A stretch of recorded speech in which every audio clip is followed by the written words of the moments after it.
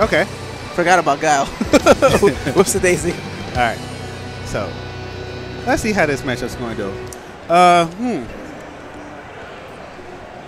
Urian's going to have to walk forward. He's not going to be able to really fight the fireball fight with him. This might be a little bit difficult for the Urian. But he's going to start with fireballs. Okay. That was smart. Go ahead and armor up. Good tech there. All right. Ooh, crush counter. 8. All right. Ooh, watch your dome. Wind that kick up, son. Yeah, he knows it. That's his meter. Huge life lead already. All right. For Monty.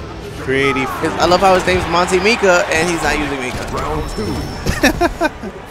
A bad advertisement. Okay, so, you know, if you're playing Gal, you should Sonic Boom. That's one of the things that you can do. And I'm not seeing a lot. There we go. Okay. I'm surprised he actually let that hit him from full screen like that. Okay. All right. Ooh. Okay. Jumping short, just grab. Keep it a little simple. Oh, that was an easy jump over there. Let him jump right in, and wow, just do it flash kicks. Bet the farm on that one pays off. All right. Nope. Yeah, supposed to get a little bit closer. Just the fireball. Wow, again. One.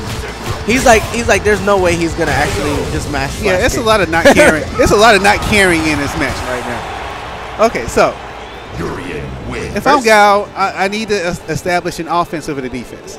It's not really going to. He's, you know, just negating the fact that he has a charging Sonic Boom and going in and going and pushing buttons. You know, establish the offense from full screen. That's what Gal. Well, honestly, no, like. He is not playing. He needs to actually play defensively. His defense has so many gaps in it. That is the frustrating thing about Guile, is that he keeps you out. He does so much damage. His buttons are good. His booms are good, and he's got a great anti-air. Right. So it should be so hard for you to get in here and get him to stun. It should. But you know, one hit away allows himself to get out of the corner.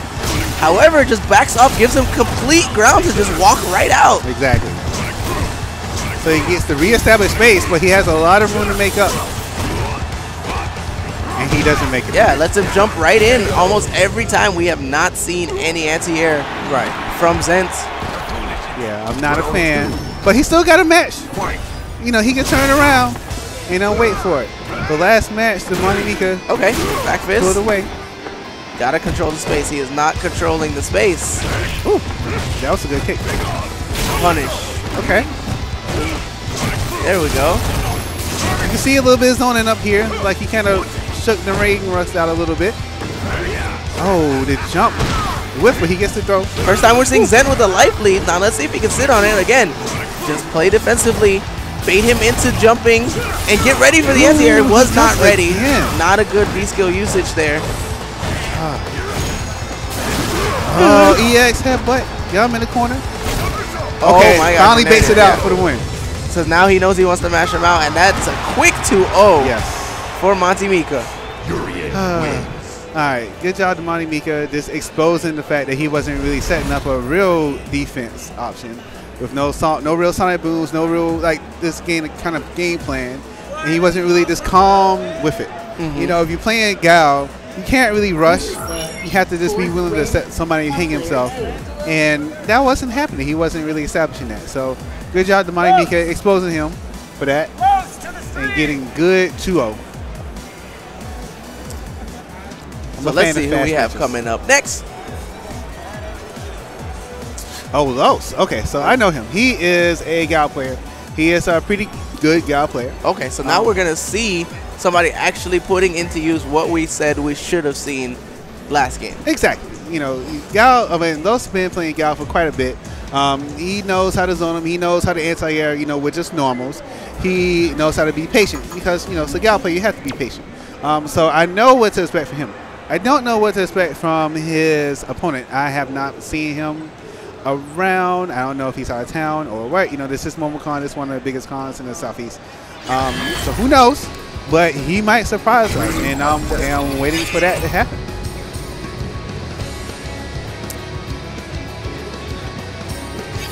Let's see. All right. And What? Are they doing old-fashioned button check too? Is this no, what we've... I wouldn't think. Los is probably going to go to the, yeah, here we go. You know, it's 2017. Some people just check their buttons at the, you know, not at the game screen. Los knows what's up. Thank goodness. And his opponents does too. His opponents just went ahead and just got it done. And the gentleman helped them put his controller in the PS4. Look at that. I love that Shadow Loot stick. I was so close to buying that Shadow Loot stick, but then I realized that you could legacy. I was like, well, my stick has been trusty and faithful for so many years that I'm not going to buy that Shadow Loot stick until my stick breaks. Oh, really? What stick do you have? I use the 8-arc dual modded, so I can use that on PS3 and Xbox 360, but of course I can legacy it with Guilty Gear and Street Fighter 5 on PS4s. So I'm in a good spot. Yeah, I love those sticks, and our 8-arc sticks always have a nice finish. And actually, for BlazBlue, when I play BlazBlue, Hori created a controller specifically for the Wii U game Pokken Tournament. Yes. You can actually use that Hori pad to play BlazBlue.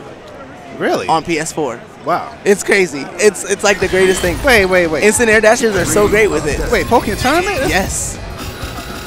That's some type of licensing issue, I bet you. No, I mean, it's Hori and it's USB, so it works because Hori makes controllers for fighting games. That's two different systems. Like, I've never seen that, like a Nintendo. Okay, you know what? Shout out to Hori. Yeah, because normally Nintendo makes their own controllers. Right. But this is it's a third party, so exactly. They're like, we're going to make it for everybody. You know what? I like you, Hori. You're cool people. All right, so we got Mika versus Gal. Round 1. Oh, she said a bad word. I know, right? But it's a bad situation. And They're we still doing it? Buttons? What is this? Come on, guys. Come on, guys.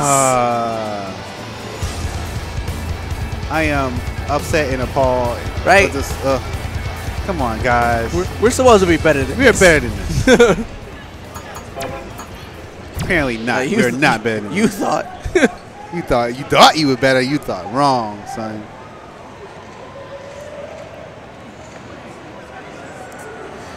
All right, Mika versus Gal is going to be kind of a difficult match. But then again, Mika's probably going to jump in on Gal more often than not. He's not charged. Mika has a really good jump interference punch. Kind of beats a lot of either Gal's anti-air or can contest it.